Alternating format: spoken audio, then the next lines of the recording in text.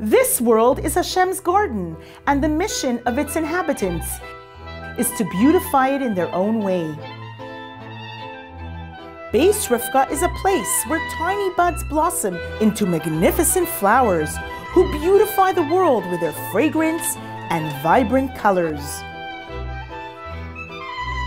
Every garden has a multitude of flowers, and each has its own charm. Each flower contributes in their unique way. At Beis Rivkah, we aim to bring out the beauty in each of our blossoms so that they appreciate themselves, and then the world will recognize their magnificence. Gardening this orchard is not our job, it is our passion, and we consider it a privilege. We tend to the blossoms in our garden during all seasons with care and devotion. We sustain them with the life-giving waters of the Torah. The students bask in the sunshine of extracurricular activities and the nutrients of compassion and camaraderie. They mature in the nourishing soul of our Jewish heritage.